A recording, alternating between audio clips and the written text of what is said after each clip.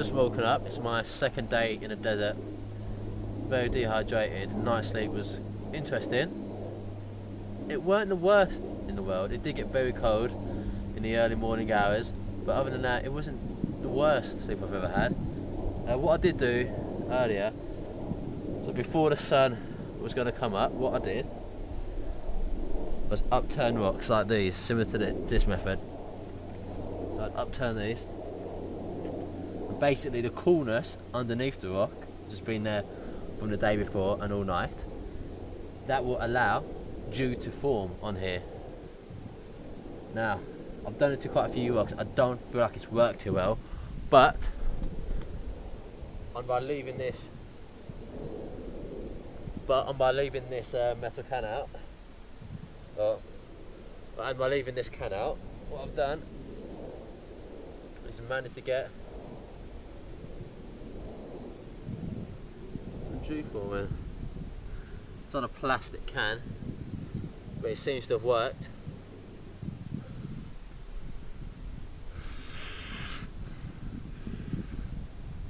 What I've done is put that on my lips rather than use my tongue, because I don't want to dry my tongue out on the plastic can. But yeah, that's kind of wet my lips a little bit. It kind of makes you feel a bit better. It's not a lot, it's not enough, but it's better than nothing. It's a trick that old Bedouins would used to do when they had to survive out in the desert for any long period of time. If it was on a long journey, they would essentially just flip these rocks in the before dawn. They'd flip these rocks before dawn like this, and then the dew would form on here. Oh yeah, so I just went to collect some dew droplets from stones. It worked best on my plastic can, which is able to cool to a lower temperature, and it did form on there. Maybe I had the can out at more of a longer, most advantageous time. Maybe the material is different, I don't know. You can also collect dew from plants in the desert, but yeah, like not this part of the desert, I don't think. Just in terms of the fact that there was barely anything on the rocks. Well, there's pretty much nothing on the rocks. There's barely anything on my container. So trying to do that in a way that you can with like the desert grass, like this. Realistically, you've got no chance really getting anything worthwhile from that. When you're out in the desert, if you're in the desert in the middle of the day and you're at like 40° centigrade or Celsius heat, the average person, if they're walking around, will lose about 900 millilitres of water per hour. This will be done through sweat. Now that is a ridiculous amount. This is why you always stay out of the sun, because you can feel it just sapping your energy. You can feel it burning your skin. You can feel the sand burning your feet on the ground. You do have to watch out for signs of dehydration. I haven't really urinated much. Haven't urinated today yet. Yesterday when I urinated, the colour wasn't really all that good, which isn't really a good sign. That means I'm sweating out most of my moisture, which is not very good for me. It means I'm not conserving that means I'm not conserving the water I've got inside me enough. Yesterday in the sun, when I was out here in the middle of the day, my God, I felt so exhausted. You know, I felt nauseous, I felt sick, I felt like I was too weak to even hold this camera. Right now, I can hold this camera fine, pretty much. I'm dehydrated, but I can hold it. But yesterday when the heat was out, oh my God, it felt like I was carrying a brick house in my hands. It was that heavy, I just could not hold it. And I could not keep on walking. I was suffering from muscle cramps as well. My back of my knee was kind of cramping up, which wasn't too good. That's kind of, I think, part of an old injury that I had before I came out here though.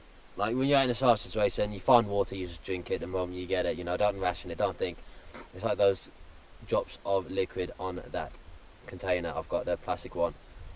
You drink it as soon as you can.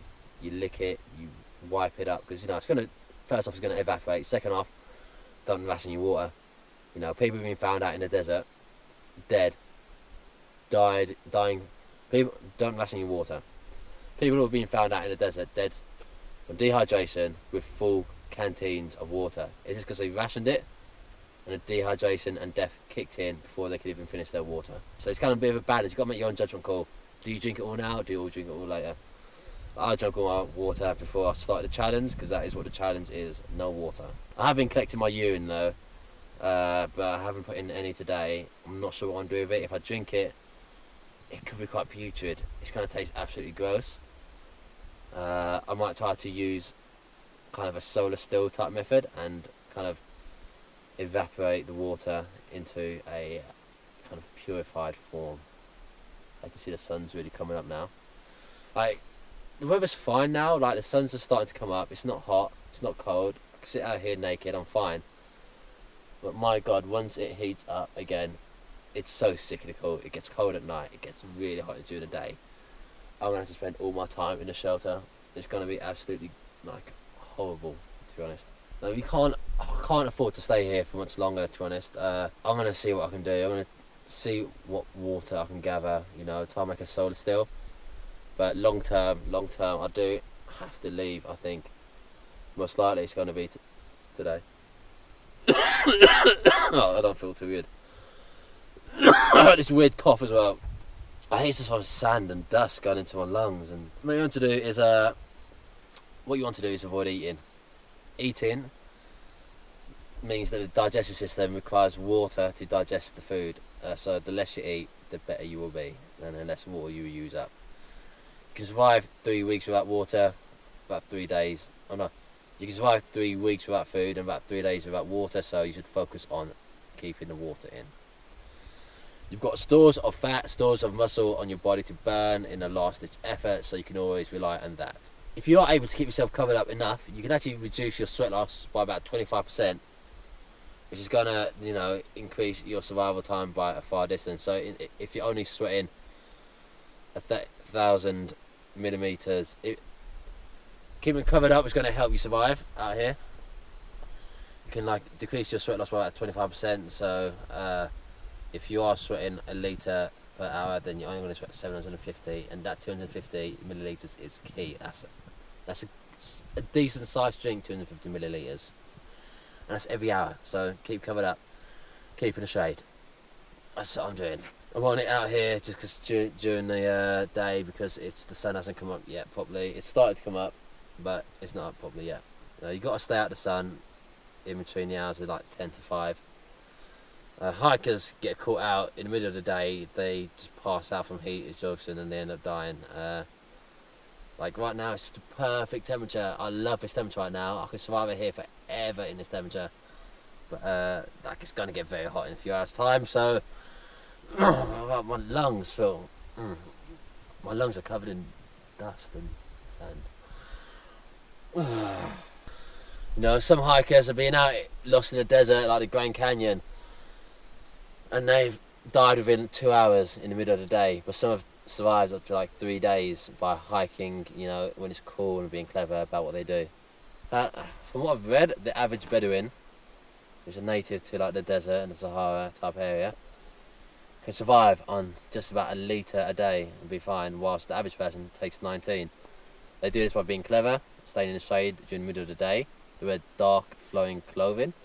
People think white clothing is the best thing. Dark clothing is actually better, because dark clothing will not reflect your heat back into your body, it will absorb the heat, while white clothing will reflect the heat from your body back into your body.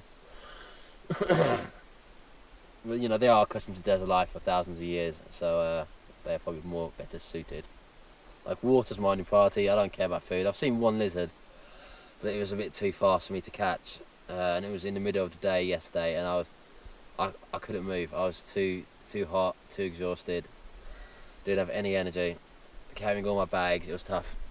Odds are I don't think I'm going to find any real water source out in this desert at all. All the rivers kind of here, like, seem to have dried up. You know, there are like a few plants here and there, but they're very dry plants. They're very brittle. There's really not really any real amount of water out here, to be honest. You know, as I said, you know, I don't eat food.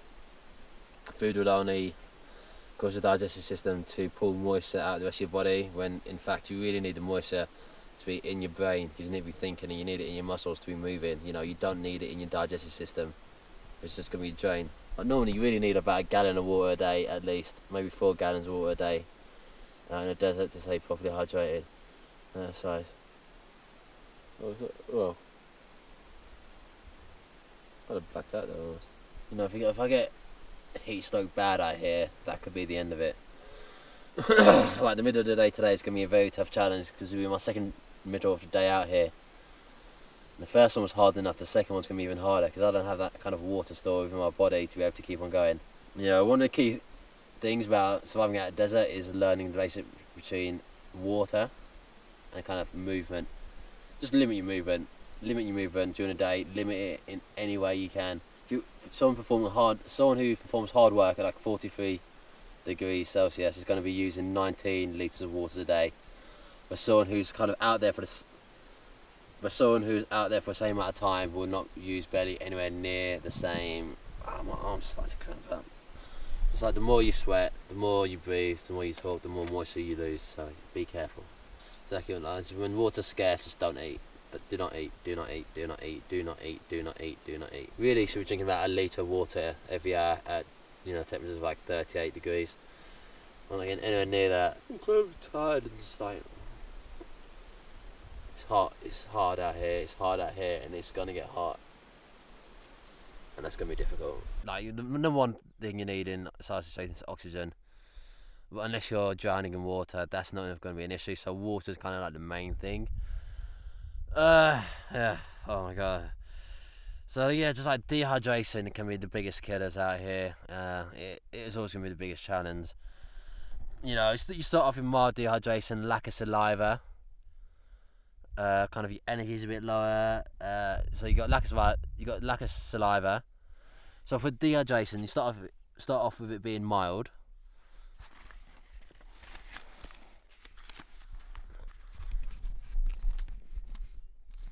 With dehydration, you start off with it being mild. You got like lack of saliva. With dehydration, you start off with it being mild. So you got lack of saliva. You got kind of a decreased frequency of urine. The colour of the urine will be darker, and the amount of urine will be less. When you get moderate dehydration, you get even less urine. You get dry mouth. Your eyes get a bit sunken. Your heart beats a bit rapid. You get more severe dehydration. Oh my god, that's when there's no urine, there's lethargy, there's irritability, you get vomiting, you get diarrhea. And then you've got really that kind of low energy, that passing out, they can't move, you can't drink, you can't move, you can't drink, you can't move, you can't drink, you can't move, you can't drink, you die. So you've got to be careful of all that. Hyperthermia is a big risk out here. Your body's just too hot, and when you know you don't have that moisture inside you to sweat, the sweat will regulate your body temperature. As bad as it is to lose that moisture from your body from sweating, then you kind of do need it, because if you didn't sweat that moisture out and that will cool your body, then essentially you would die from your body heating up too high of a temperature. Because you know the temperature outside is higher than your internal temperature, which raises your body temperature too high. Without the water to cool you down, you're gonna have big issues. If you stop sweating, that's when you should be concerned. Because if you stop sweating, then your body can't do anything, really much anything else to kind of reduce your body temperature, because that's the best thing it can do. Like the heat stress can cause a thing called thermal regulation. This allows for the body heat to overheat itself, and the body will kind of lose its ability to control this. It's always a good idea when you're out in the desert to take as many breaks as you can.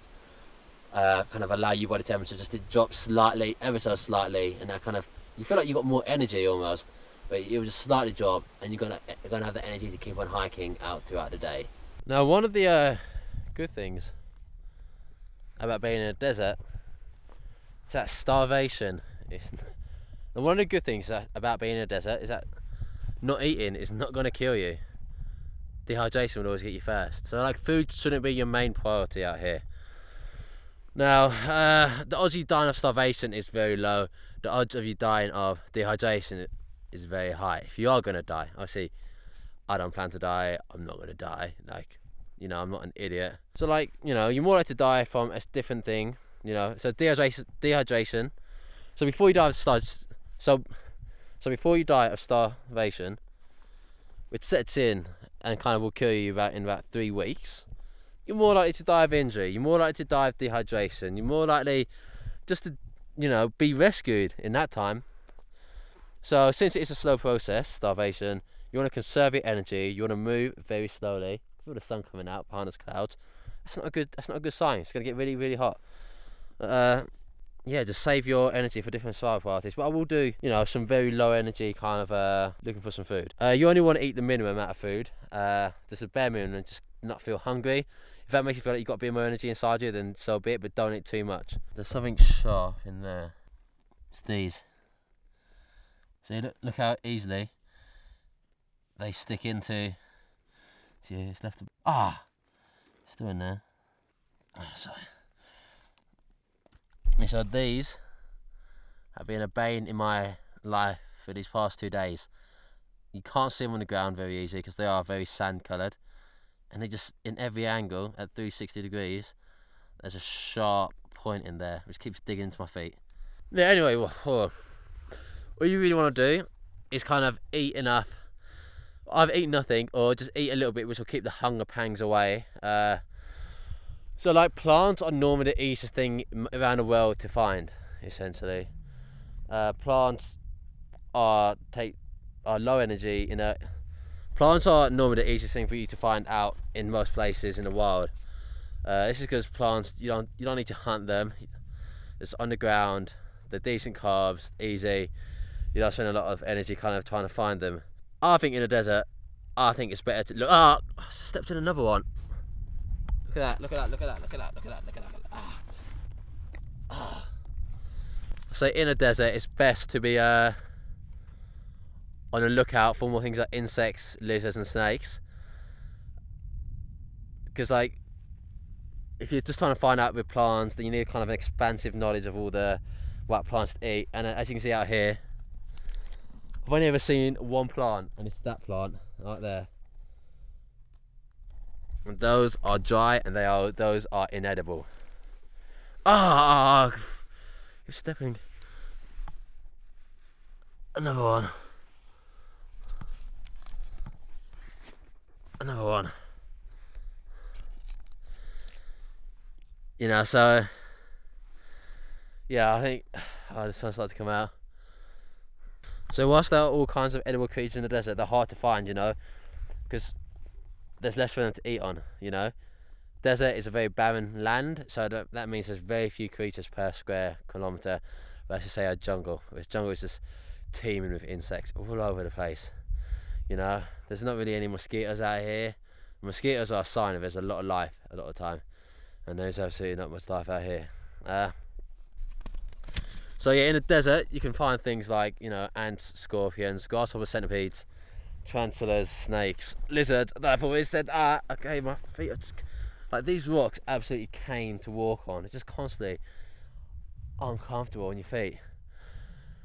But yeah, you should always eat your reptiles and snakes because they can have bacteria in them, as they are.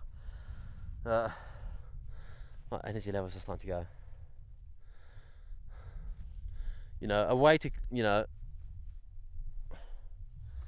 look for like lizards or snakes, mostly like lizards in the desert. Snakes are less common. It's to turn over rocks, so like this. They can often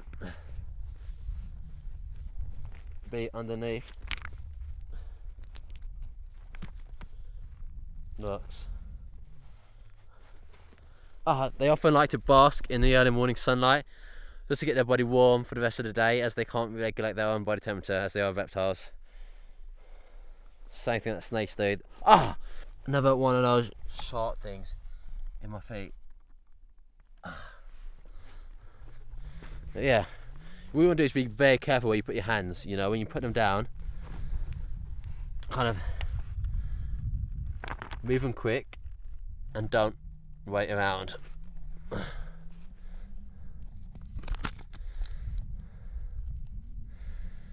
You know, you're more likely to find plants. Like, you're more likely to find plants.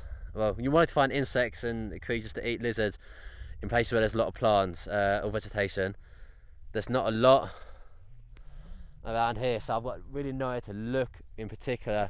You know, they're more likely to be, say, near to maybe that plant, but it's just a barren place. It doesn't make that much of a difference. You know, lizards can be found quite out in the open all the time.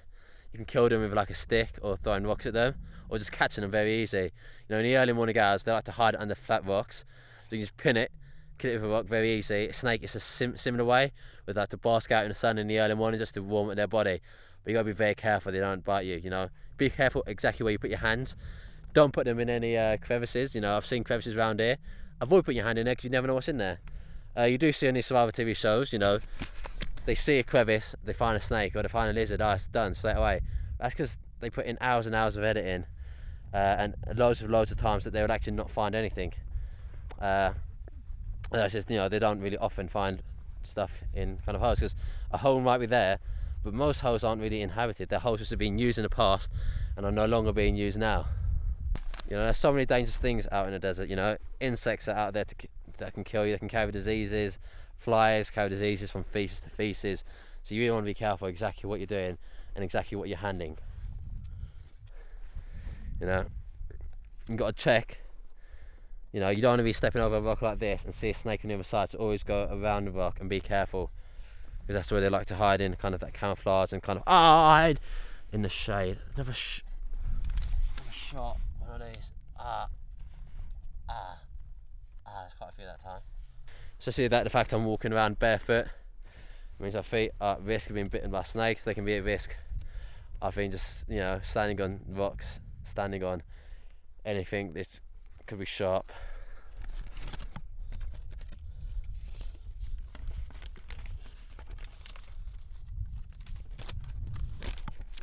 Like, you really want to find roots of vegetation. I think later today, I think I'm probably gonna have to leave this area, so I don't think I can stay here for much longer. You know, there's not really any source of food or anything. Yeah, if you do find food, don't cook it. It just dehydrates the food, and it's gonna mean it's gonna require moisture on your body to digest it, rather than moisture within that creature, lizard, bug, anything. You know, the more barren the desert, the less things you're gonna find out there to eat. So I'm finding that to be very true. Always be careful. Like, if there's any place that creates shade, like your shelter, they can create danger for you. I think I'm done for now. Just rejoining me right now. So I was just trying to see if I could find anything behind this kind of layers of rock. It's kind of like this, kind of like breaking it down. Guess what I've just found?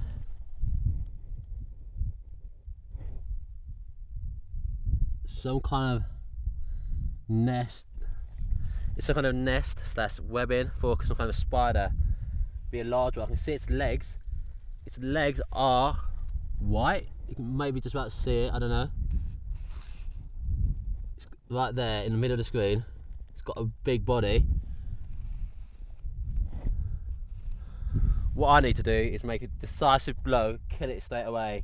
If I don't kill it straight away, odds are it's going to get away, because I don't have the energy to be able to run fast enough to catch it. It might go into another crevice. So I'm going to get a large rounded rock. I can see it in there. I can see it in there. I'm just going to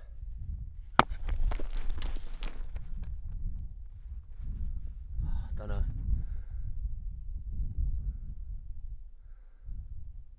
No idea, I've no idea.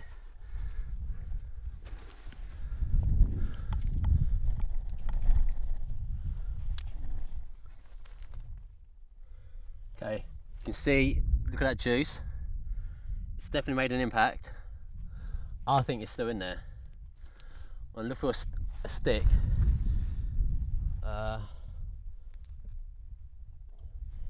Unfortunately, there's no really good sized sticks around here. I don't want to leave the area because I don't want to lose it. There we go. Here, this will be okay. It's a weak stick, but it's the only stick I've got.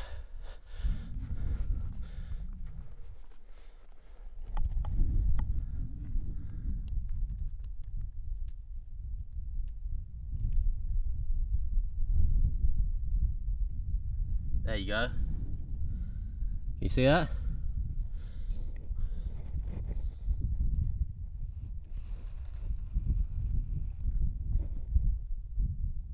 Got it.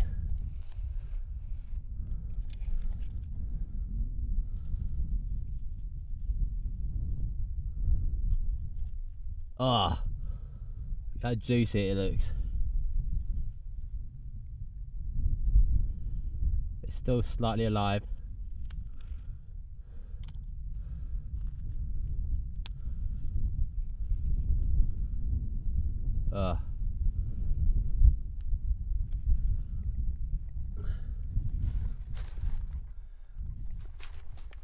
Get a nice flat rock to put it on.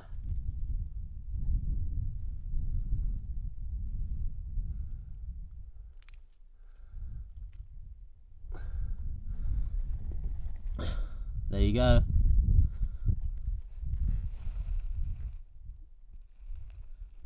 There's a bit of food for me. It's a pretty big one.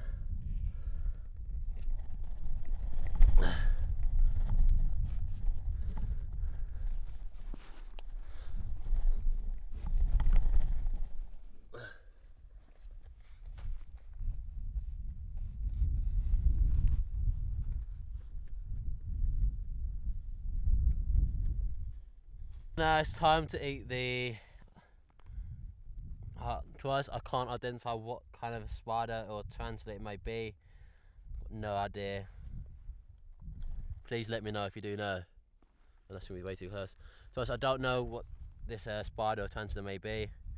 Could be poisonous, I'm not sure. Let me know if you do know what type it is. I want to eat the legs and the abdomen. I want to leave the head. And just cut it open with a sharp. Look how sharp that is.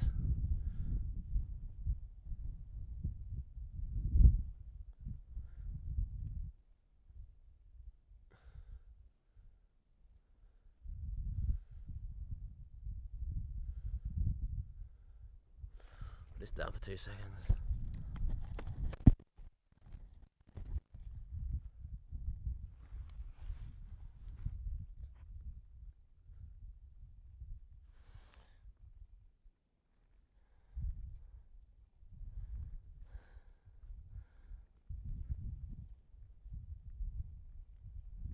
I don't really want to waste any part of this creature.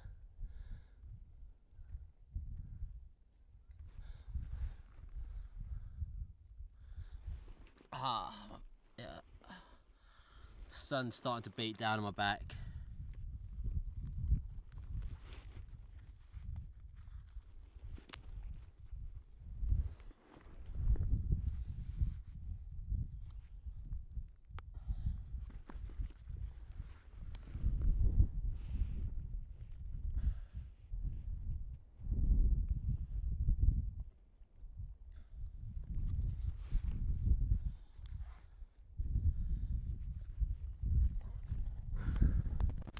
So yeah, I was going to start off with the legs.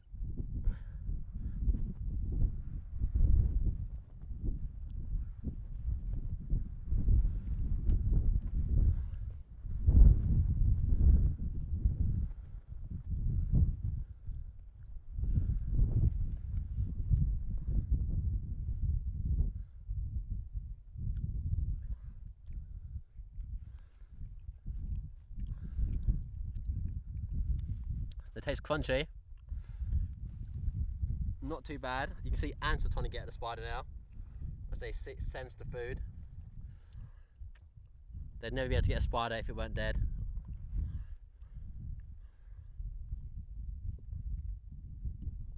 Not too bad. Now the abdomen's the hard part. Like, I'm gonna cut the head off.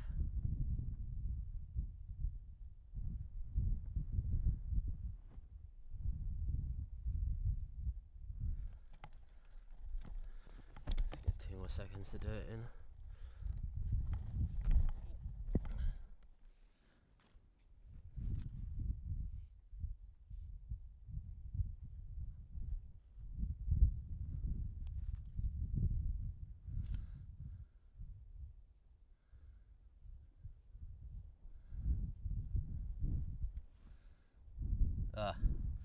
Look how juicy this abdomen looks. Well,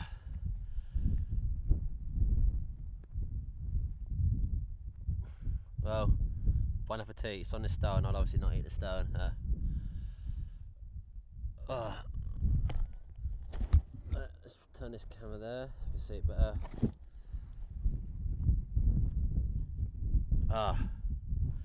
Here goes nothing. The juices will help hydrate me as well. It's going to be absolutely putrid and pussy. And puss-like, I should say. Just giving it a smell. I'm not looking forward to it.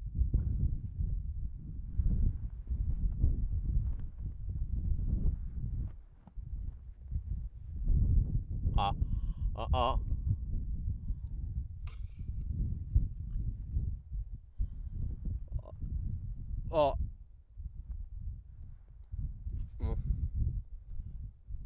There's a rock in it. I'm gonna swallow it. Ooh.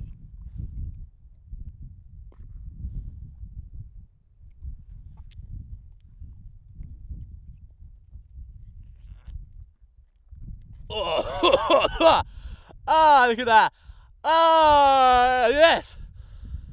Oh, oh God. Oh, that's gross. Oh. Oh. Whew. Okay, and there's just the head left. I do have to take out, there's a small rock inside there, so I have to take out, but my God. Oh, there we go, there's... That will keep that sustenance going. You just eat little and often, and that was quite a juicy spider's abdomen, so that'll help keep me going. It'll help stave up those hunger pangs, and yeah, I feel like that's a positive for me. A nice juicy, I don't know, desert spider, you know, yeah, desert spider most likely. What I'm gonna do now is gonna utilize the sun's energy, the heat, to get a solar steel. Now I don't have any waterproof kind of plastic like bin bags to kind of make one out of that. So what I'm going to be doing is making a solar steel by using the greenhouse effect, using bottles. So here's a bottle I saw earlier. It's just so many sharp things in the ground. There you go. That's no, it hasn't really got. It's quite old. It has got a small. It hasn't really got any small holes in it, so it should be fine. What I'm going to do, yeah, is create a solar steel using this. Well, obviously you ask, oh, where do you get the liquid from to make a solar steel? Well, I've been urinating inside my black canister since I came out here yesterday. First off, it's got my urine in. Oh! Wow. It's absolutely putrid. Now,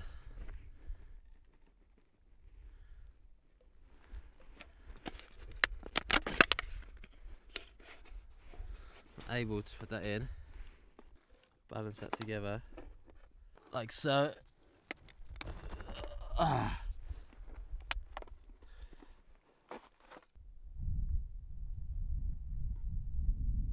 Now all I need to do is now seal this up with as tight a seal as possible. Probably can't use the lid. I'm going to seal this up using some of the parachute material, and then any droplets will go into here. My problem is that it's quite an overcast day out in the desert today, which means that it may not evaporate this enough. The advantage here that this is black. It's going to absorb heat, absorb the light, and this will heat up and make this evaporate, and evaporation will go through this tube. I'm going to use some parachute and cover this part up, and that will give it some shade, and that will give some good airflow around here, so it will keep it nice and cool, so that will turn into liquid at the bottom. But I do need to cut some parachute up. I need to get a sharp rock, and yeah, I'll be able to do that. Also, just cool it down by using dirt will help keep the sun off it. What I want to do is smash a rock down on another rock until I get a sharp enough piece.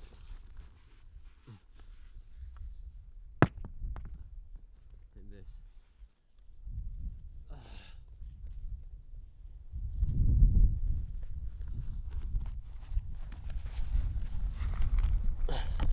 What I'm going to do is smash this rock over on that hard one in the ground.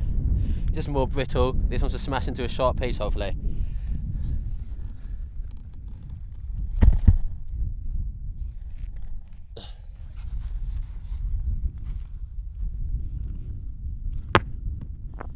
I need to do it harder.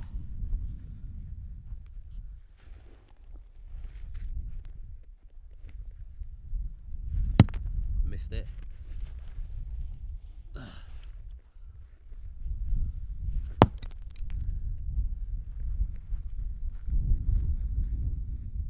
Oh, nice.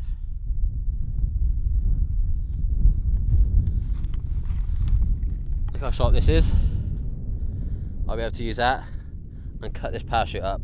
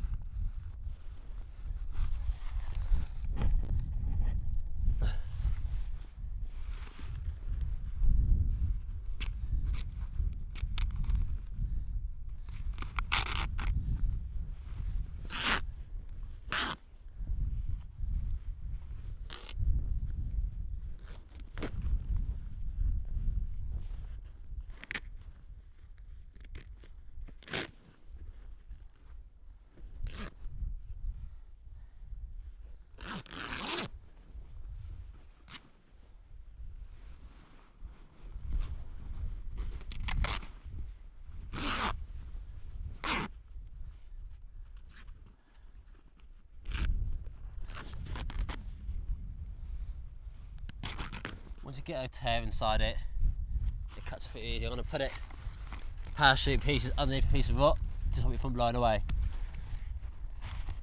I think I need a bigger piece as well.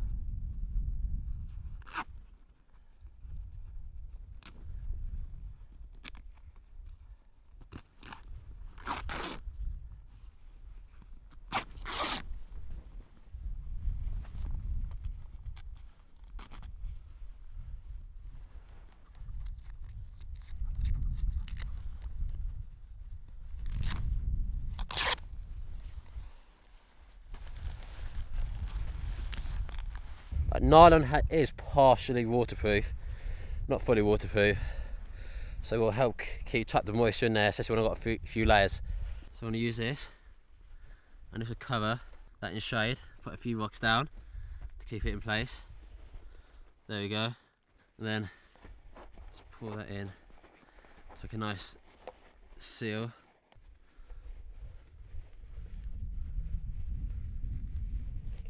And that's sealed in. Now, the only way for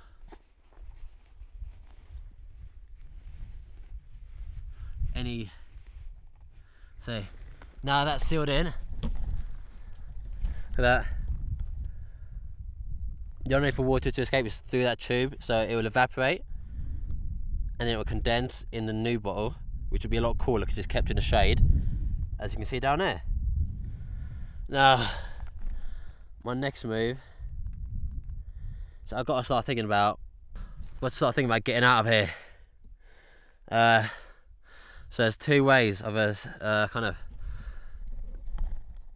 start thinking about getting out of here. There's two ways to think about rescue. There's two ways to think about rescue or getting out of a place. You can either passively do it with signalling, or you can actively do it by making a move. Now, you know, my water supplies within my body are draining, so really I should make a move tonight. What I'm going to do in the meantime is create some passive rescue techniques, make an SOS sign, and making a little fire as well. It's really dehydrated. It's really tough out here. Like, my energy sap. Like every day is just getting harder and harder. The one thing which has saved I reckon it saved my life potentially, is that.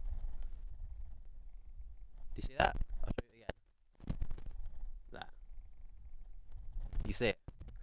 One last time. That. The clouds.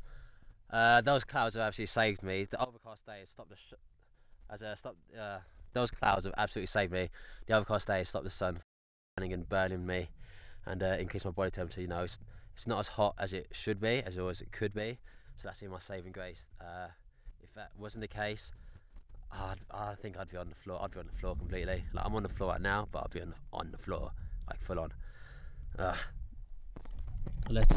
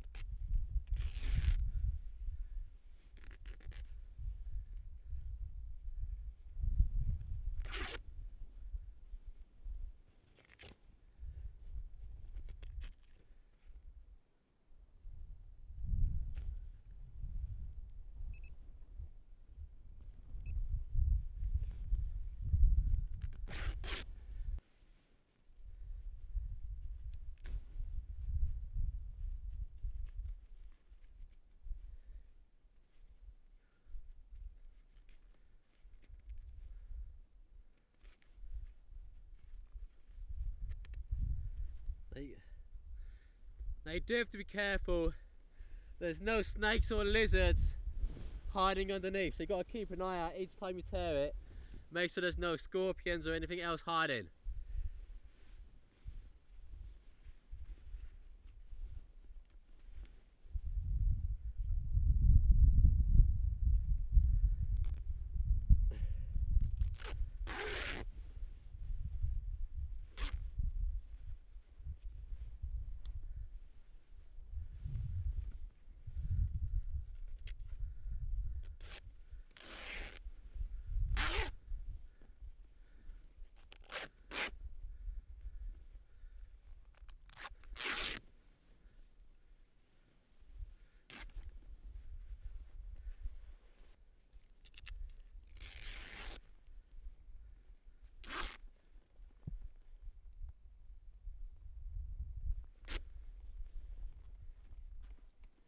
So as you can see, it's really hot outside now. The sun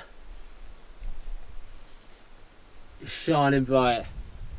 But now it's pretty much time. I need to keep my energy and keep my moisture, so I've got to stay underneath here. This will keep me many degrees cooler than being out in the direct sunlight. What I will do though, oh my knees, oh my god, it hurts. Let's move these rocks, take out all the big ones. Literally just, it says like a shifting method. The big ones stay in your hand whilst the small ones fall through the gaps of your fingers. There we go, see. Let's put a bit of parachute down as well to make it a bit more comfortable. I think I'm going to have to climb that at some point. There's my solar still. Oh, I've had some rocks fall down on me there. Still working away. There's my parachute shelter. It works better in the night. During the day it's not as effective as this kind of little cavern. No, I do have to be careful being in this little cavern. I have to check that there's no kind of because this is where I found that kind of juicy desert spider. You have to look if there's not any kind of lizards or snakes hiding in here, because if I like this spot, then for sure as hell lizards and snakes will like this spot as well. I'm not the only one who's going to like it here. I would say this location is pretty much, try and realize my lips are so dry. Oh. I'm literally dying out here. It is so bad. It wasn't too bad this morning when I had cloud cover, but without cloud cover, this place is absolutely tough. I plan to leave tonight, leave this kind of spot, hopefully be out and get back to people by tomorrow. I know somewhere around that way there's an old river. It's probably dried up, but rivers generally locate near to people. You do have to be careful putting your hands in here, because you know, a snake, you could like very much, you know, snakes like to stay away from humans, because we are predators at the end of the day. But you have to be careful when you put your hands around here, because you know, if you alarm a snake, then it's going to react very quickly in self-defense. Like, you've not got to be careful about the places where you choose to scope out. I've chosen this place. I think it's a good place. I've been next to it last night. Felt safe enough to sleep, so it's good enough for now. You know, the last thing I can afford is to be bitten by a poisonous snake. It's hard enough having these kind of heat issues, but you know, being bitten by a snake would make it 10 times worse, you know. So you've got to be careful where you lay down, you know. You want to be in shade, but you want to be in safety at the same time. So you've got to kind of use your mind and make a choice. Like, I don't sit on the ground directly for 2 reasons. Firstly, the sunlight's been on the ground, it's heat up the ground. Second reason is that it's very uncomfortable. When you're naked, you've got loads of little rocks kind of digging into you. It's not too nice. You know, a lot of the time, you know, scorpions or anything like snakes or lizards hide underneath the ground. My lips are so dry, even when I lick them, they don't get any dry. I mean, my lips My lips are so dry, even when I lick them, like, I don't really get any more wetter, or more wet, as they say. So my lips are so dry, even when I lick them, they don't even get more wet, to be honest. They just get a bit gloopy almost. You know, the golden rule of the desert is to look where you touch, you know, look before you touch actually. You don't, you know, find yourself stung by a scorpion who's just camouflaged or hidden underneath the sand or underneath a rock or a snake or anything like that. I feel like as I talk, by the end of the sentence, my mouth just feels so dry, everything just sticks together. Hard to talk, you know. It literally feels like my brain is swelling up at the moment. Feels like, imagine trying to squeeze a size 10 foot into a size 4 shoe. Like, oh, it doesn't work. It does not work. Luckily, because I'm in a part of the desert, well, luckily and unluckily, like, it's been hard to find any food, or I haven't found any water, but because I'm in quite a dry and quite a part of the desert where there's just no vegetation, it's meant that I haven't had to come across a snake, which was I could try and kill it, but you know, as much as I could try to kill a snake could try to kill me in the middle of the night, or might just be around the corner and just, you know, in self-defense bite me in the leg or somewhere like that. And so one thing I want to do during the day, I think it's around like midday, it's got to be about 1 or 2 o'clock, is, you know, staying in shelter. This is as cool as you're going to get in any part of the desert right now. This has been in the shade all day long, so it's not really hot to the touch. It might not be comfortable, but at least I'm in the shade. The sun is right overhead and I've still got shade. I should be thankful for that. I should be thankful for the clouds which covered me this morning. Since I do plan to be staying in this one spot for quite a while now, because it does have shade, and I'm, you know, see, I can't even talk. Like, it's really hard out here. I don't think it's hard to kind of comprehend how difficult it is out here. Yeah, so since I'm in the shade, I think I'm going to, since I'm going to be stay put in here in the shade, I think I'm going to make an SOS sign. If anyone sees it, anybody will be able to see it. I'm kind of doing this more for an example. But yeah, you never know. The biggest danger in the desert is exposure, the heat during the day and the cold during the night. So, you know, I'm staying in the shade, staying cool. It's going to take a lot less moisture. I don't feel like I'm burning up. I'm avoiding getting sunburn, which is good, because sunburn will make your skin dehydrate and it will make you even hotter than you were before. So this is a good sign. The best defense against the sun is simply, it's not about covering yourself in ash or mud or anything like that, or clothes. It's really about good shelter. Stay in shelter, stay out of the sun, and that's your best defense against the sun. It's the only real, truly effective defense against the sun. All of the other defenses just minimize it. This kind of actually gives you a solid defense. You know, whilst I'm still getting more dehydrated, my lips are getting more dry. And I do wet my lips by using the urine, because the salt content of urine, it probably makes it a bit worse, but it kind of makes it better for the short term. And I do have plenty of urine left in that bottle to use up. Now the sun rays are so dehydrating, you know. The wind is a killer as well. I'm using this time in this kind of shade to kind of assess my situation. I've got a bit of a plan going now. When you're in the shade, you know, you can make a better kind of formation of ideas, because it kind of reduces your stress. You're not in the heat, you're not getting heat stress. You're able to kind of conduct your thoughts without thinking desperately about water so much. So, you know, my plan, I think, is to stay here until the sun goes down. I'm going to make my way up that little mountain. Like, it's a tiny mountain, it's more like that rock hill, pretty much. Rock hill, yeah. So I'm going to make myself at that mountain. Well, it's more of a rock hill, or like sand dune type thing. It's like a rock formation. Like a rock formation, yeah. So it's more like a rock formation rather than I'm making myself at the little mountain. I call it the little mountain. It's probably not that high. It's easily hikeable.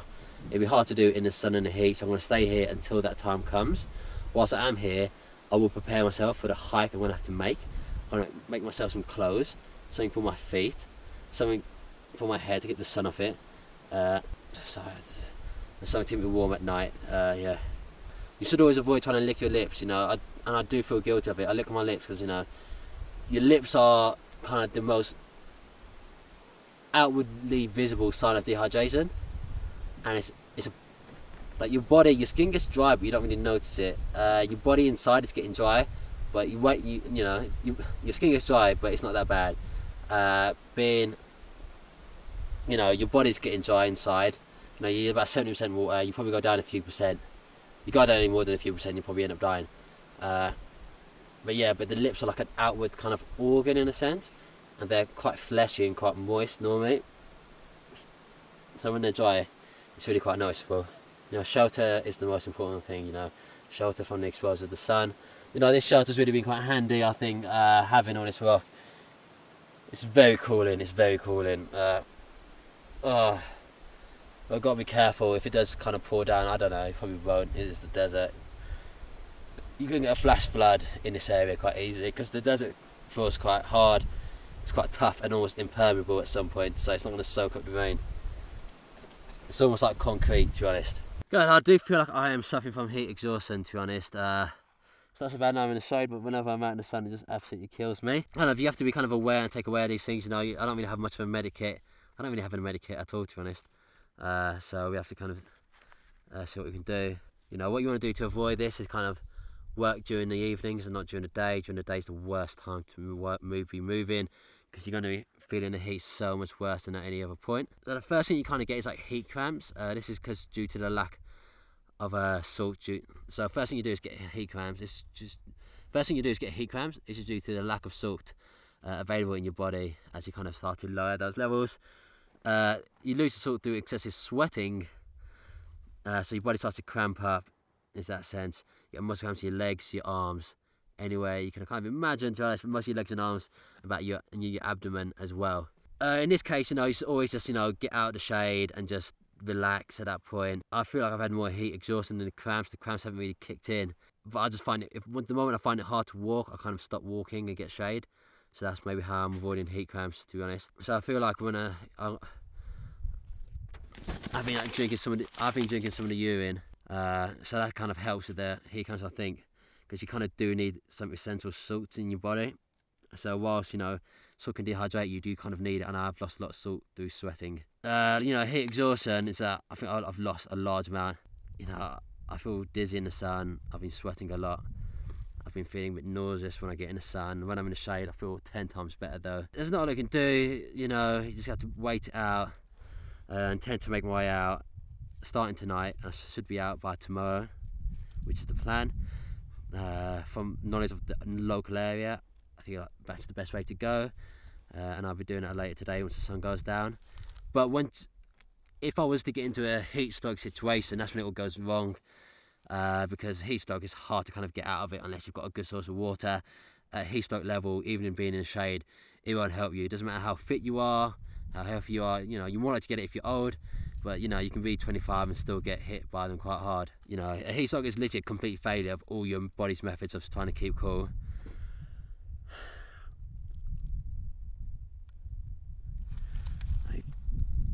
You got heat stroke and you start making bad decisions. I don't think I've started making bad decisions yet. I'm not too irritable, so I think I haven't got heat stroke. I've had heat stroke before. I was cycling through the Sahara desert, and I started to kept cycling, kept pushing myself and making bad decisions. But this time I'm in the shade. I've got my head screwed on right. I know what I need to do to get out of here. So it's all about awaiting. I know what I need to do to get out of here, so it's all about a waiting game, to be honest. If you get heat stroke, this is the point where your body temperature is rising and your body temperature, and heat stroke is when your body temperature is rising and your body can't do anything to slow it or cool it down. That's when you're not sweating. Luckily, I still feel a bit of sweat on me, which is kind of good, kind of bad, because I'm losing moisture, but at least it means that I'm keeping cool. It's when you stop sweating is when kind of you're in trouble. You get worse. If you get beyond that, your legs start twitching, you pretty much pass out, you can't talk, you can't breathe. The hottest part of the day is now gone. Luckily, we've got some more cloud cover. Look, I'll be honest with you, the survival out here has been aided so much by the cloud cover. If the sun was out right now, I'd be burning up. It's really warm, don't get me wrong, because the sun goes up in and out of the clouds, but I would be burning up essentially. Got myself some materials all put down. Turn up this, I'm gonna make a poncho out of that, and this I'm gonna make a rescue sign. Now I'll show you what it is once I've made it. I've already unfortunately cut my hand. I teared through this all. But yeah, let's make the rest of this because I need to be hiking out tonight. Ah, gosh, I just stood on a rock. It always bloody hurts. Oh, sharp. Got this all good. Almost finished.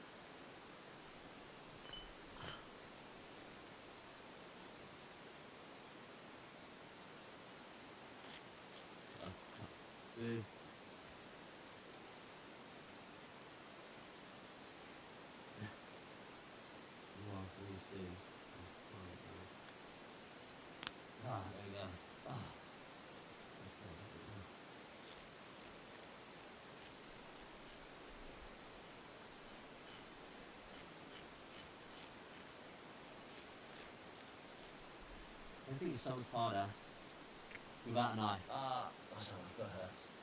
There you go. Did a bit. Let's just get this all worn in the correct place first.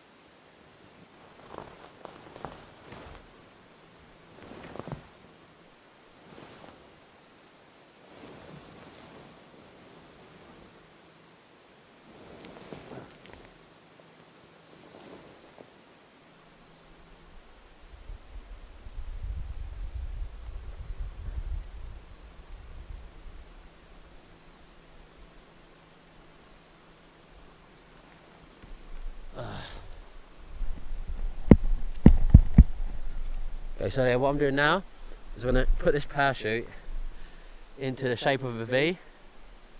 A V is an international sign, an internationally understood sign for rescue.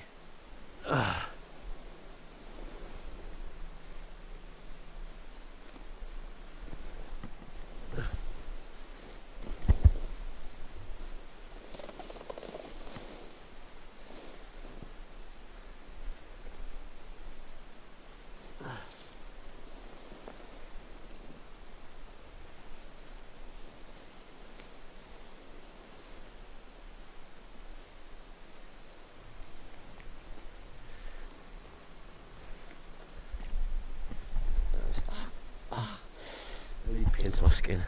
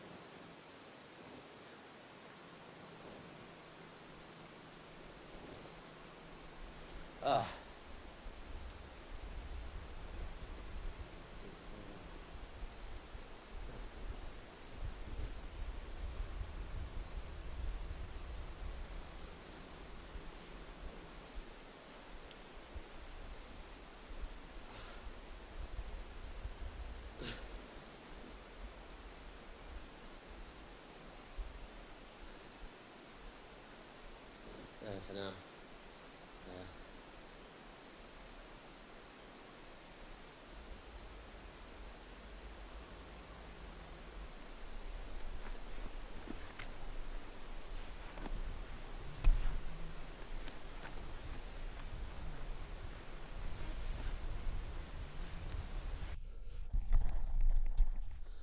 Look at that.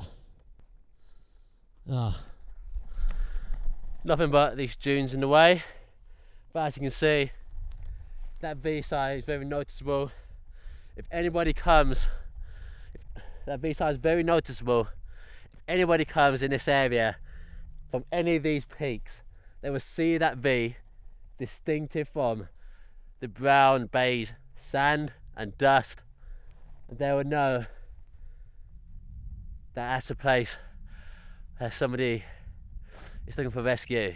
One thing I will very quickly do is that I'm going to put some stones and rocks on this V shape. The way I see it, the more defined I can keep the V, the more distinctive it will be, and more deliberately. The way I see it, the more defined the V will be, the more deliberate it will look, because the wind may blow it away all over the place. Because it is a parachute, it is quite lightweight. Together it's quite heavy, but it's quite lightweight. So, just gonna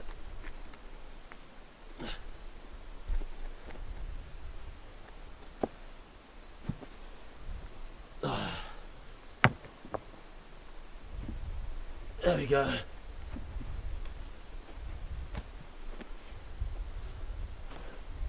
Now that's going to stay in place much better than if I not put any rocks on it to weigh it down. Time to make me some clothes. Ready for this hike and wear out. There's so many sharp things on the floor. It's unreal, it's unreal. So, one of the clothes I'm making will be some shoes. Well, not shoes exactly, but you know, some socks really. Just something to protect my feet, both from the heat of the ground, as well as protect my feet from the sharp objects. Just any kind of thin layer will help. There you go. Yeah, I found this rag earlier. I wasn't sure what to use it for. I'm not really going to use it for anything, but I did pick it up, you know. So here, I've got myself some material, nylon, and some laces, essentially, which are the strings from the parachute. Just got some pen marks on my leg here, so I put your pen there instead. My feet.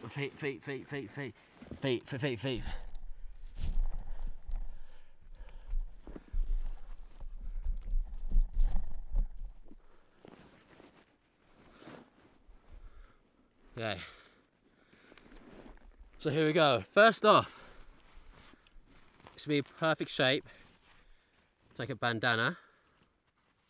There we go. Just roll it over a few times.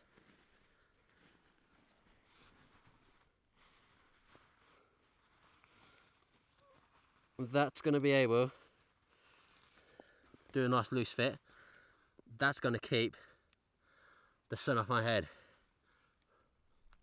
Now with this, completely out, I can reduce the glare, but what I'm going to have to do is make some eye holes. So I'm going to have to look where my eyes are in a bit. Also, well, I'll do the holes eyes in a bit when I find a sharper rock, but yeah. You can also put this over your mouth for use in a sandstorm, and it also keeps your moisture inside your mouth while you're not going to be breathing out and letting all evaporate. So there we go, 2 pieces there done. Now to make the shoes, which is the hard part, because it's kind of more improvised. Okay, so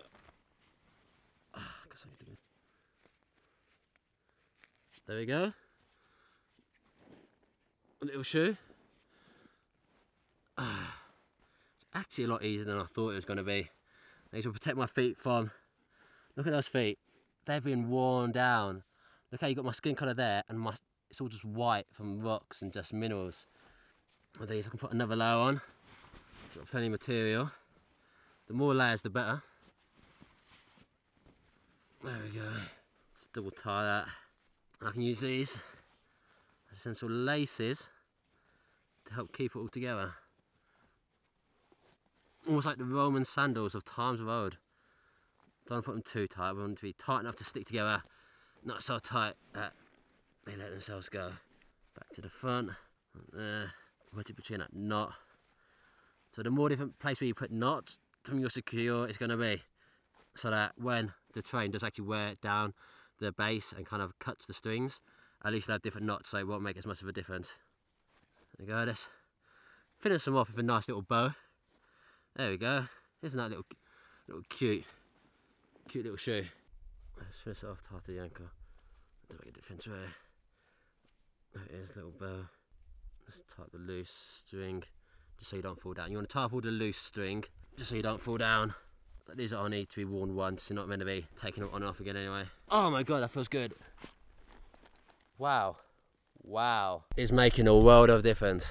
Like, I don't feel just like tiny pieces of rock jabbing into me, and I don't feel thorns sticking into my feet. Absolutely lovely. It's going to make my hike 2 times easier, especially when it's dark. I won't be able to see where to go. I'll have my infrared vision, but I want where to go ultimately. Nice. Look at that. Let's take a punch. I need a sharp rock.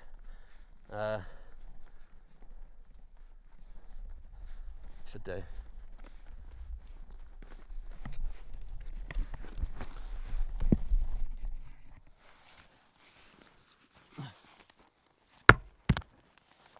Harder.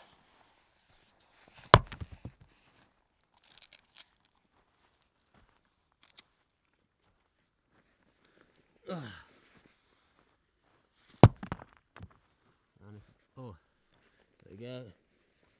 Look at that. This isn't actually from that attempt. I think I did this earlier. As you can see, it matches the same type. This earlier when I was making my one earlier. So this one is very sharp, and I'm a big fan. Okay, just match.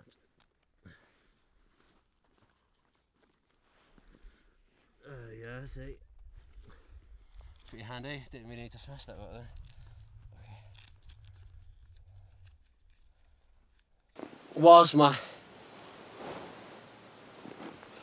Whilst my feet aren't in pain, I just sat down on my bare butt and it's quite uncomfortable still.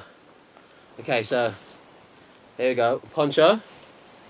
It's around about the middle.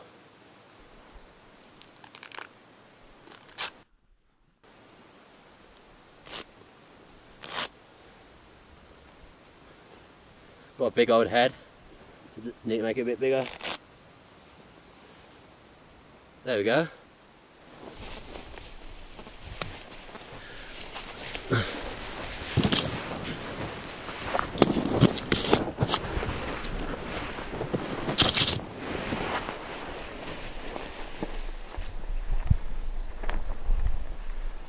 Now I've got a working poncho as well.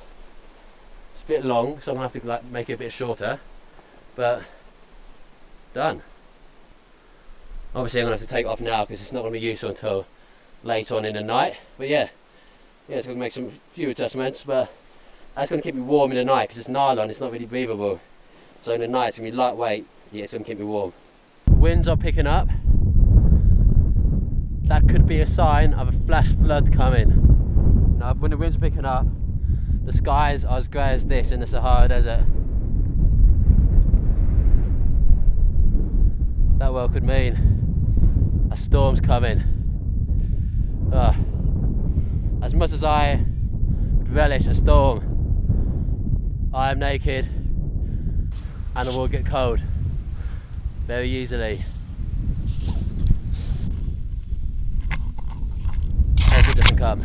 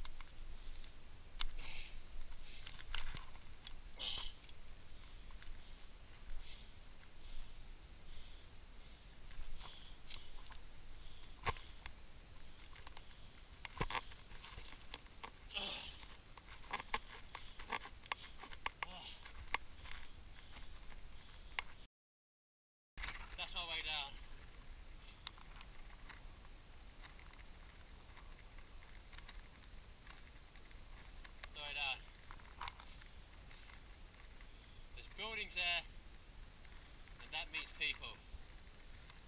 People there, that means safety.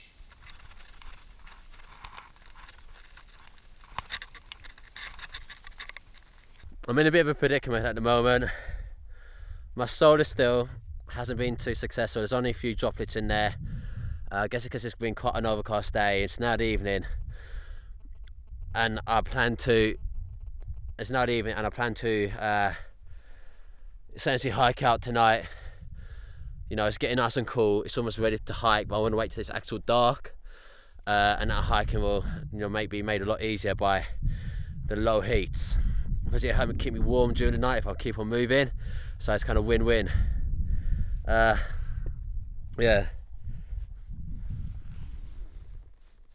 As you can see, there's literally only a few droplets in there. It's literally just a waste of time.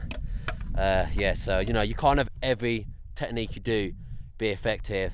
I've avoided drinking my urine so far, but it might be time to. I've only used this to wet my lips so far, but now I'm gonna have to drink it. You know, it's not a great survival tactic, but in a short-term situation you need it. And I'm losing energy.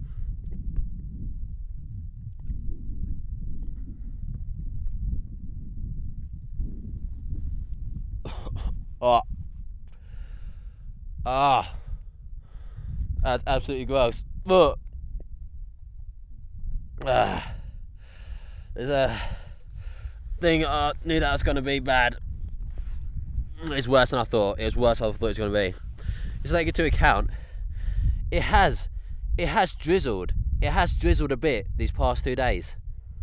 But it's not enough. It just falls to the floor, evaporates straight away. It just doesn't form into any kind of thing you can lick.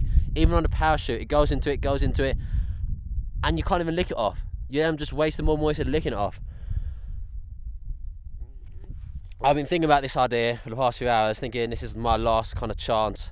I'm going to try doing an enema with this urine. It's not nice enough to drink, so I'm going to try an enema, and essentially my organs inside will essentially absorb the liquid, and that'll hydrate me, and it'll avoid me having that horrible taste. I've seen it done before on TV a few times, enemas, and I know that urine therapy enemas exist. I remember seeing it online at one point, people using urine therapy. They have sometimes drink it, and they've also used it in an enema. They've also used coffee enemas, I guess, get the caffeine into your system fast, and urine enemas. Okay, so I'm going to give it a go. What I'm going to do is lie on my left-hand side. That's the best way to do it, to avoid losing any nutrients from your bowels. But essentially my bowels will be absorbing all this. This is going to be absolutely gross. I bloody well know it. I bloody well know it. Oh, get a tube going. This is what happens. I'm so desperate for hydration, and I need this for the walk. You don't realise how, you don't realise, even when it's overcast now, I haven't had a proper drink in the Sahara heat, and I know this could work. It might not work, it could work, but we're going to give it a go. So put this inside, not too deep. Just when I tip, I'm going to tip it upside down, and tip it upside down will cause the liquid to flow through. I'm going to try to tie this around to make a kind of plug, to stop water from coming out the sides.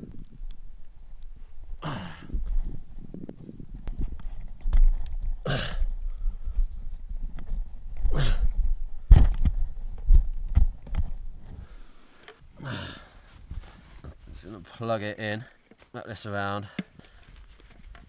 This, force it in.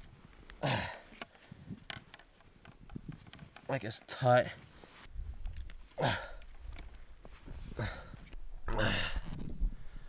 Okay, as tight as still as I'm going to get. It's not too deep.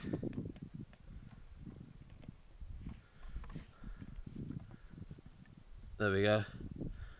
Oh my god, oh, that looks absolutely gross. Okay, I'm going to lie on my left hand side. Oh. Oh.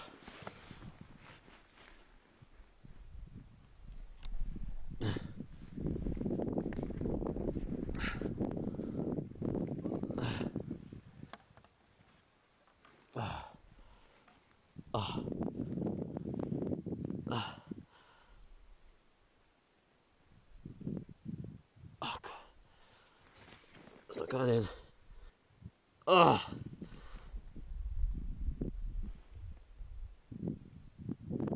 That's in. Oh my god. That's in. Just,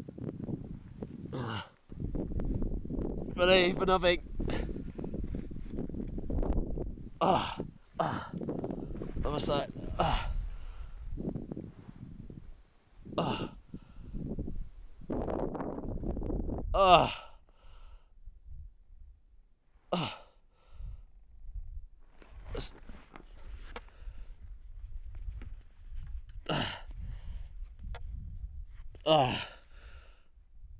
It's going down slowly.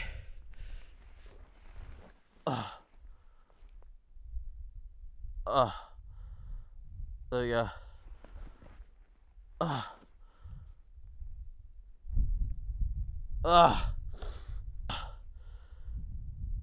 It is going down. Oh my god.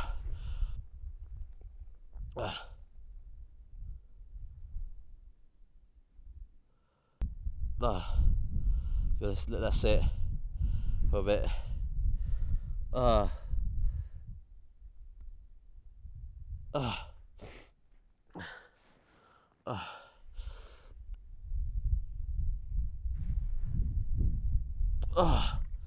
See if that is in. Now it's just a waiting game as it absorbs itself in. Even speed it up a bit.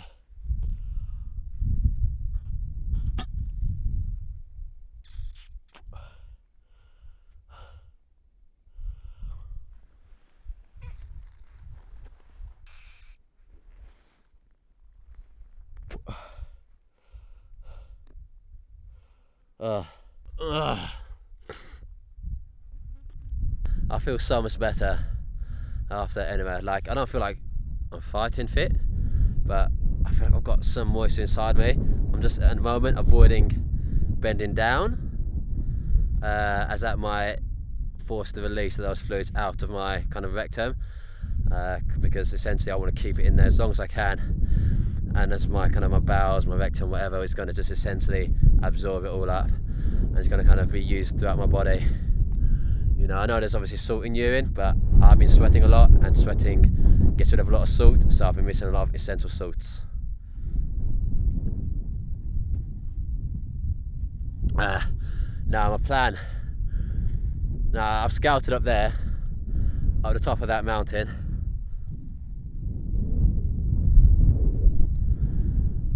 My plan is to head yonder and go out from there.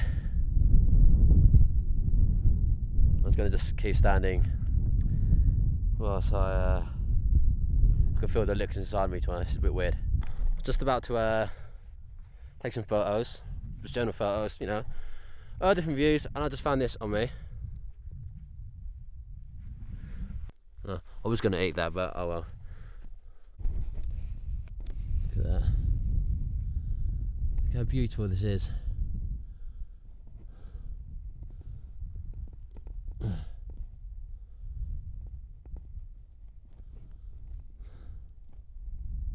It's beautiful.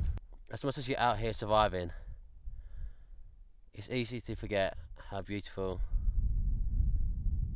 Africa is. Look at that. Like light shining down from the heavens. It's absolutely beautiful. I've got a long trek ahead of me tonight. My bags are almost packed.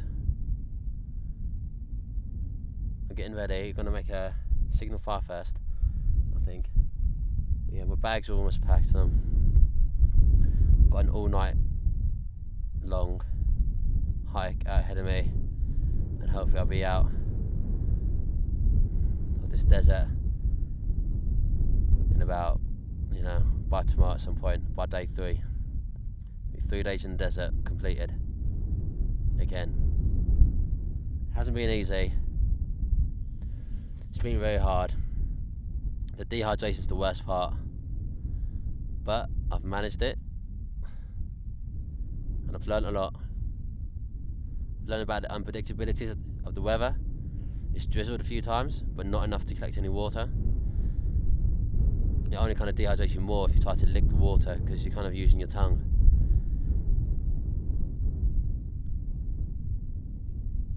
My feet are absolutely caning. I'm kind of stepping on the little sharp pieces all the time. But at the moment I feel serene.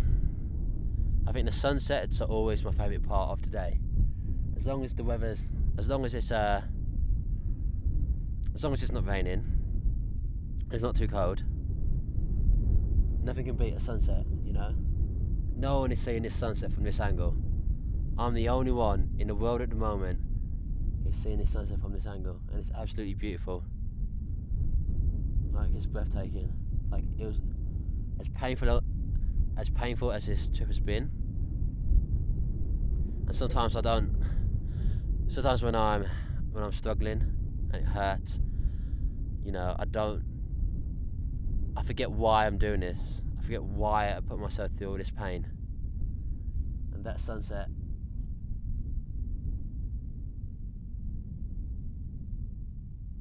is worth every ache and ah.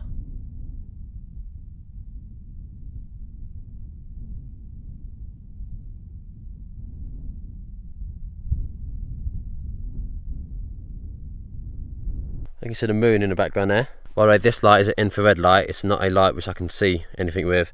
It's purely infrared. So this light isn't a light, it's just purely infrared. Yeah, I'm out here in the desert at night. It's pretty intimidating a place. But what I've kind of done whilst I've been out here the whole time, I've avoided making a fire during the day.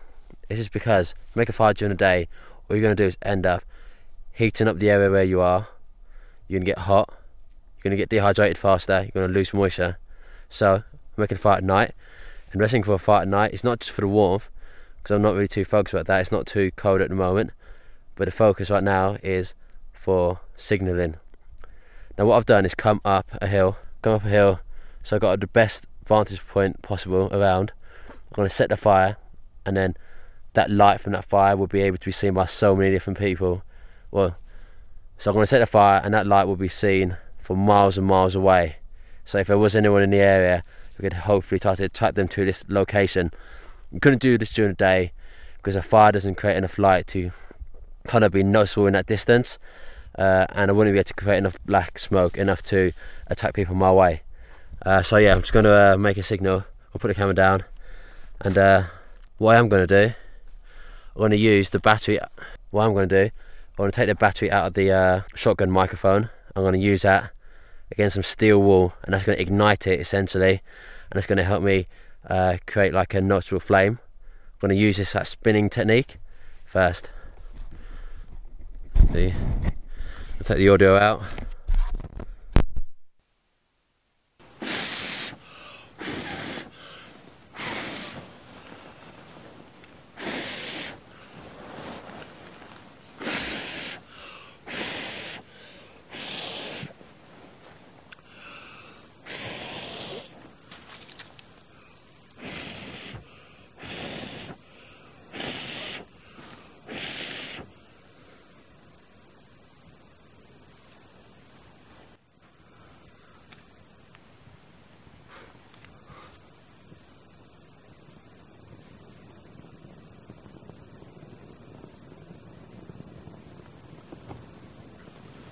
As you can see, this fire will be able to be seen from miles and miles away.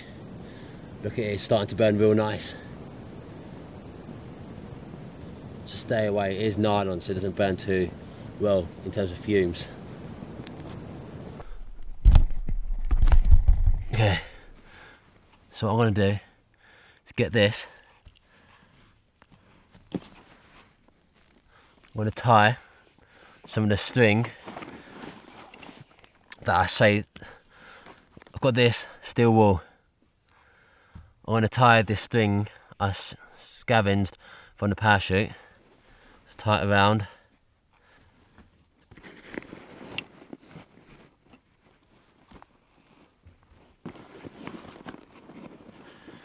And I've got the battery for my shotgun microphone.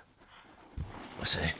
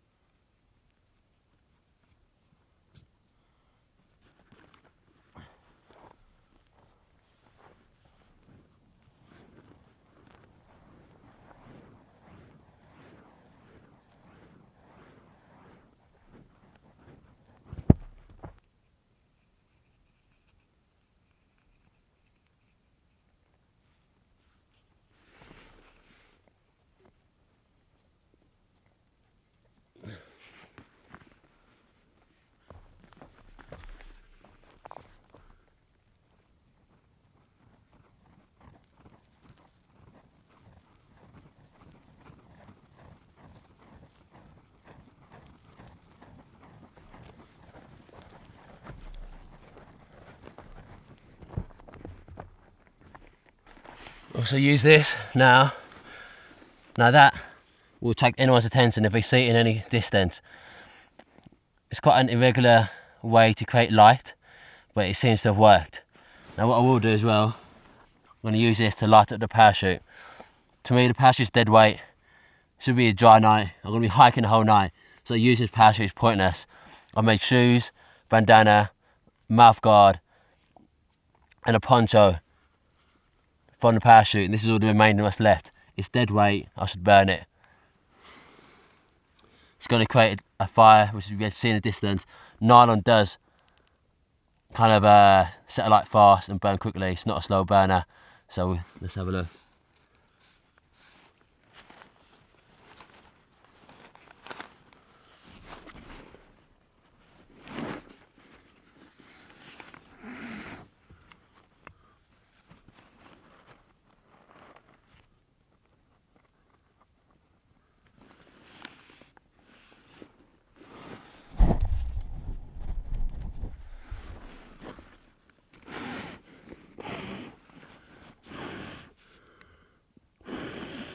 Gonna blow on it to give it more oxygen.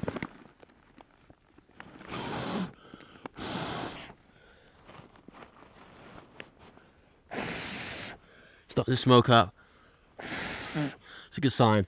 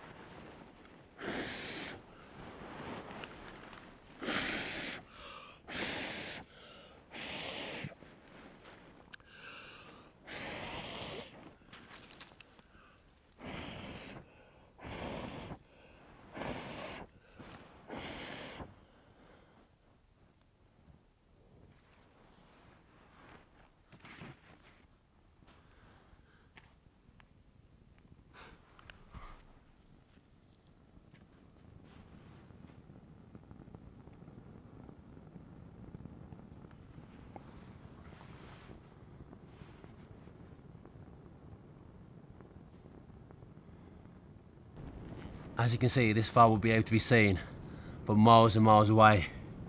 Look at it, it's starting to burn real nice. Just stay away, it is nylon so it doesn't burn too well in terms of fumes.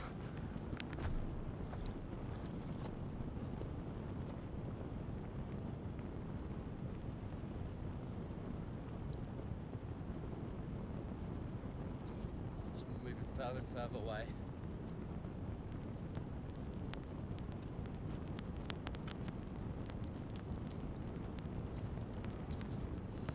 You can still see it.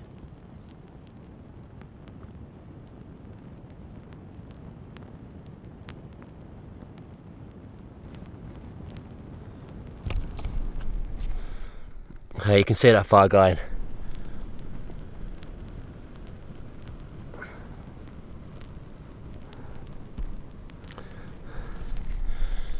See.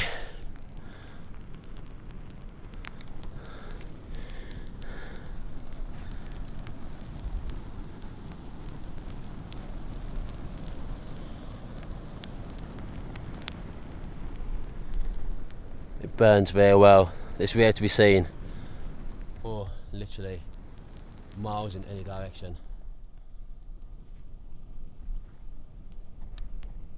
At this point it's brighter than the moon, so yeah, just gonna let it burn.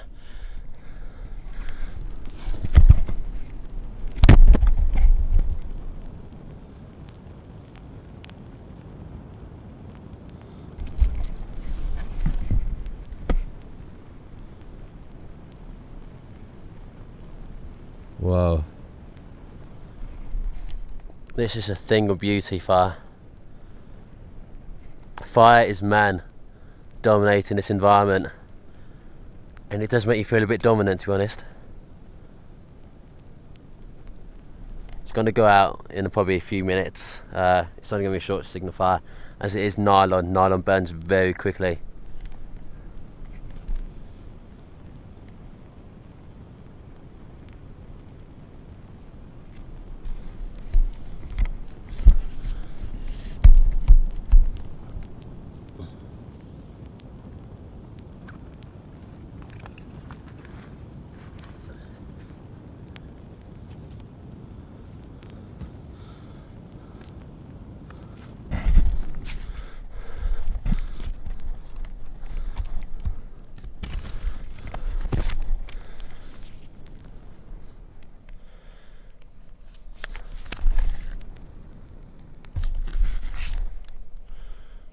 Now, if I wanted to make a more long-term fire, I could have used a lot of kind of shrubbery, like twigs.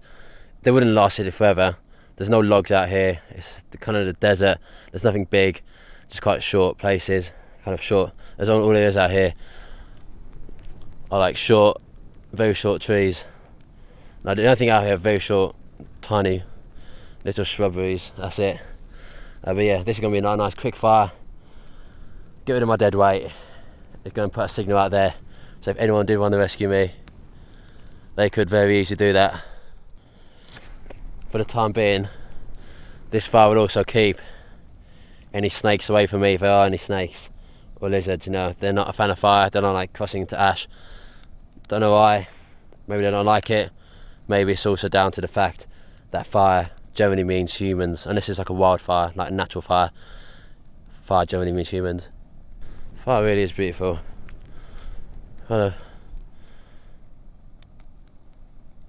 the glow. The glow has a very old time fashioned feeling to it. Okay.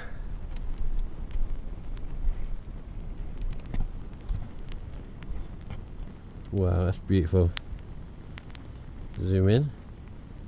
Look at that. It's art. That is art. I'm zooming into it. It's beautiful. Look at that. You don't realise how much better you feel in the night when it's cooler versus the sun when it's shining down. The sun is way too hot. The days are way too hot. But the nights aren't too bad. Especially when you've got a fire next to you. You know, I feel like I've got so much more energy within inside me at night. That's why it's the best time to hike. You know? Whilst my body has the same or less, or it's got less amount of calories in it, potential to burn, well, I feel like I'm better now. Like, the night times where it's at, the heat will exhaust you, but it's fixable, and it's fixed by night time.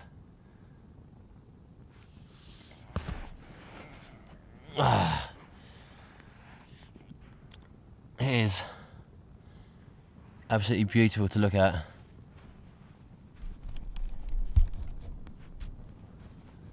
This may well be my highlight of the trip. That and the sunset earlier. Just got a few more minutes left in it, I reckon. Another 5 or so.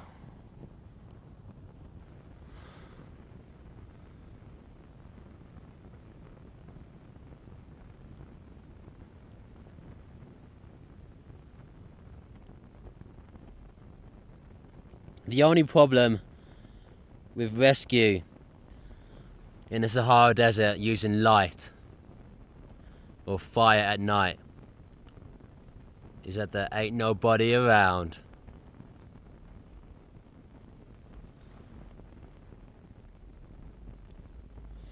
So I did this fire on a hilltop. This means there's big greater visibility all the way around. Because the higher you do the fire, the signal, the more people that can see it. If you did your fire in a valley, then nobody's going to see it unless they're at the edge, at the top.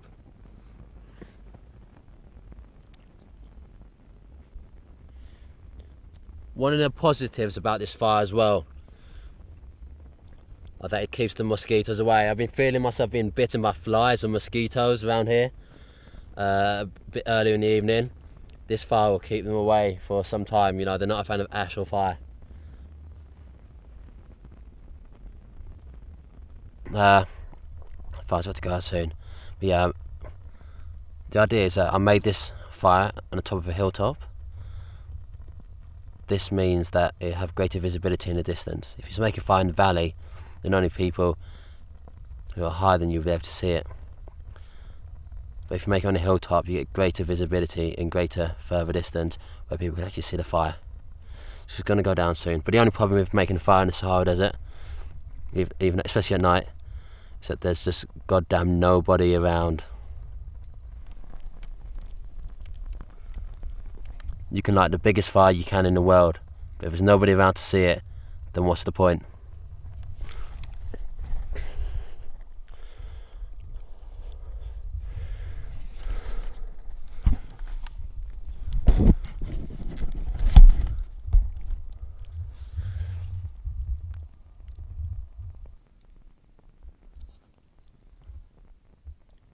far from a long way away. A very long way away. It's brighter than the moon at the moment. Brighter than the moon.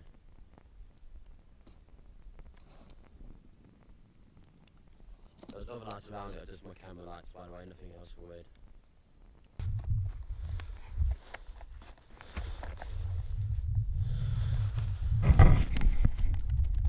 Well,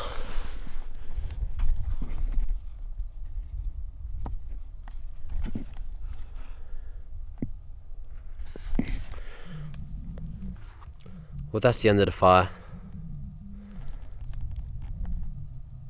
So that was good to lasted good 20 minutes, 30 minutes, and that will put out a signal in every direction from miles away.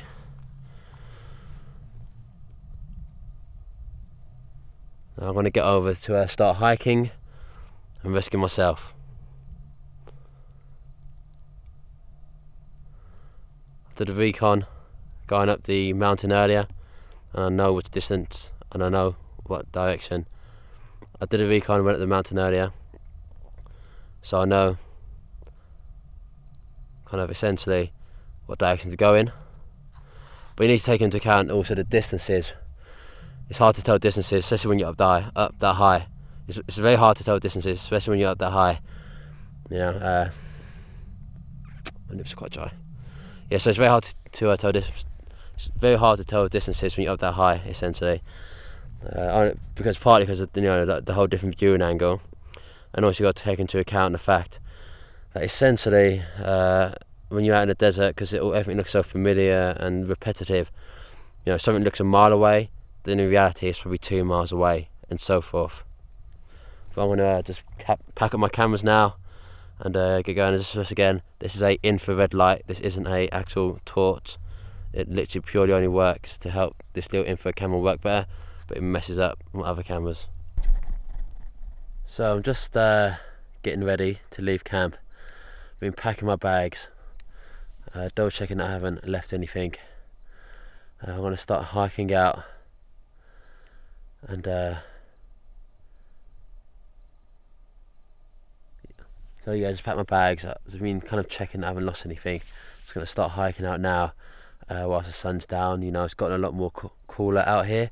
The cooler it is out here, you know, the less energy, the less sweat, the less stress I kind of go under. But I do feel myself currently being bitten by, I think, mozzies. I haven't had any issues with them yet since, but like, because the weather's kind of, obviously, because now I'm having issues with mozzies. Did have issues with them last night because I was underneath a parachute and I was asleep, so you wouldn't even feel them. And now I'm awake, I do kind of notice that they are kind of biting at me. That goes to show ignorance is bliss, because I bet they were biting at me yesterday.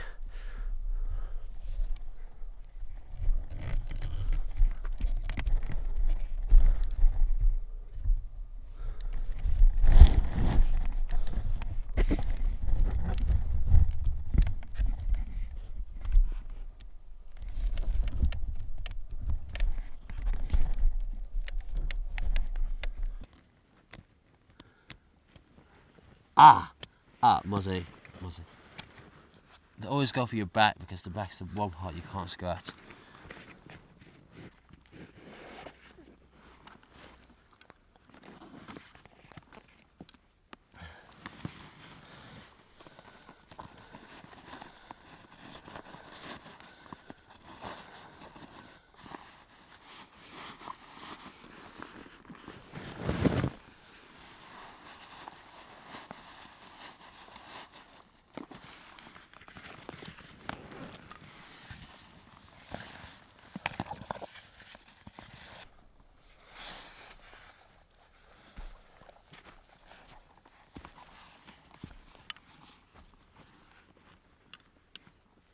So hiking out,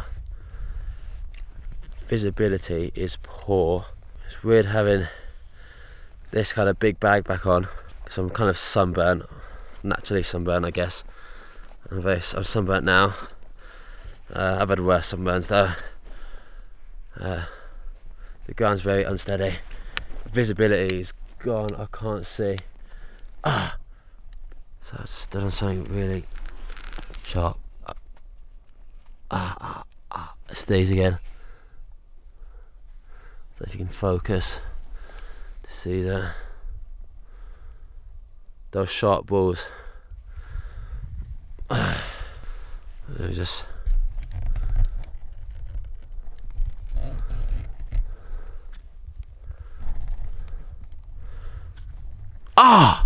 again. One of those sharp balls. What I will do is I'm going to use part of the parachute. I'm going to use part of the parachute to mark my way out. So if anyone does go to my camping and find my camping area, they're going to have arrows to see which direction I'm heading in. You use these like an arrow shape by getting itself to double back on itself. I'm going to use rocks to keep it to place, just so when the wind does blow, it won't blow it away. No, I think it looks pretty good. It's a pretty decent arrow shape, pointing that way. When you're out in the wild, you don't want to ever have to rely on just one method of survival. The hell was that?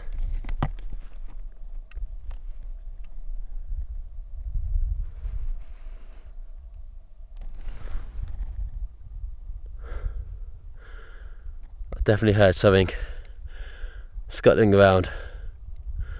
It's fast. It's near my feet.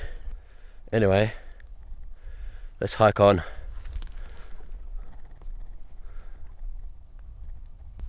What's that noise?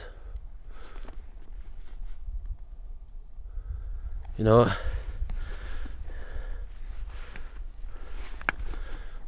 What's on here?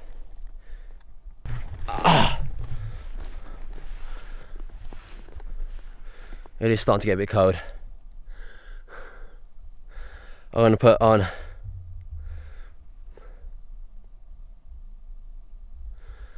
it's starting to get a bit cold. I don't want to have to waste energy trying to keep warm, so I'm going to put on my I can't even think of what the word is. This dehydration's getting to me. I can't even think. Poncho, getting bitten.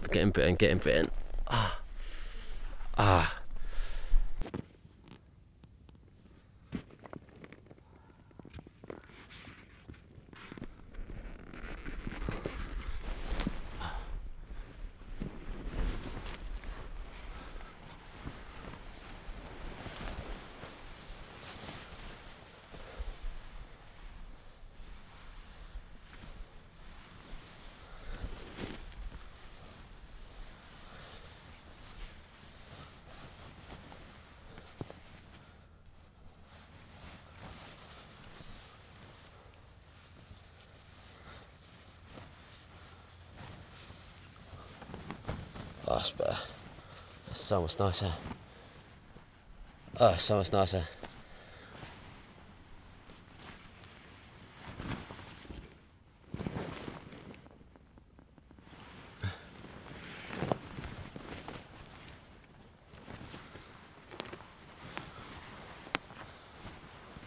So let's get the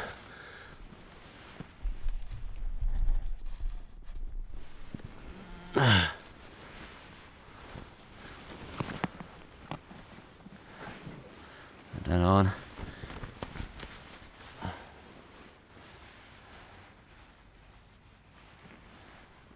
Also, I did make this bandana to keep me cool during the day. It was overcast, so I didn't really need to use it to keep the sun off me. The sun's not shining on you, it's kind of just another layer to trap heat in. Which is what I'm going to use for it now. Or use it for now. I can't take it back to my Jimi Hendrix looks. There we go.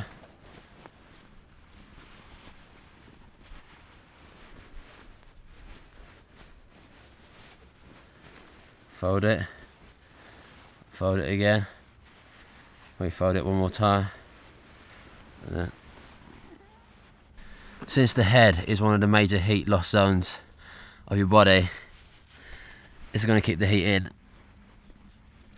Just need to rest for a second.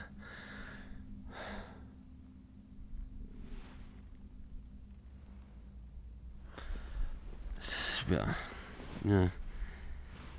It's a bit knackered, to be honest. Starting to get really tired. I need to start moving again soon because I'm getting tired, and if I get tired, I'm gonna fall asleep. I think that's. I think that was my other camera. I think the SD card's full. I'm too tired to care about that, to be honest. Stop. I don't know why I'm making that sound. Okay, so I think you turn yourself off. Oh, mate. I'll tell you this. Sitting down and doing nothing is so much nicer than walking. You can really feel the cold without this poncho over your screen.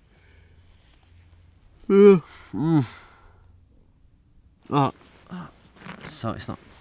I really should not be on the ground staying still, but I'm just so tired. I want to lie down for a bit.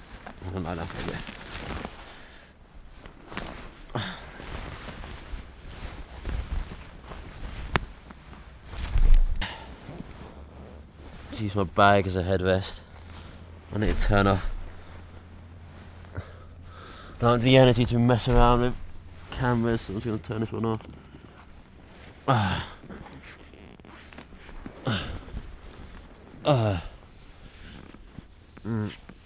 Let's talk. You know what? As I go, I'll be a trooper. Okay, let's. It's kind of comforting. To see your own face on camera. God.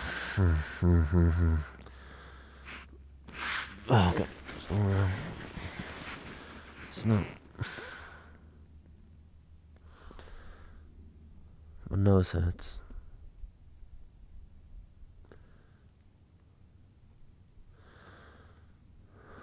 I don't want to sleep. I know.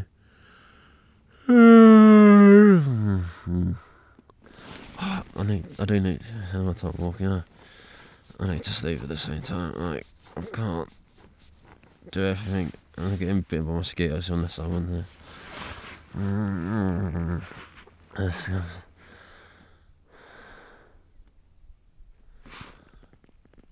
thought I was.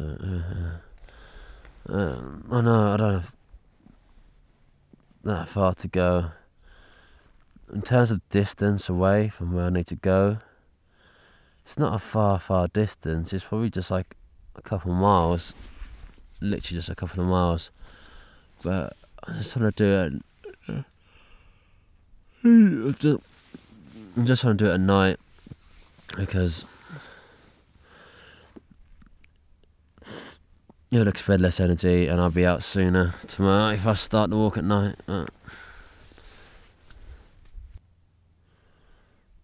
Let me go sit. I don't know why, I'm always tempted to look at the camera even when I'm sleeping.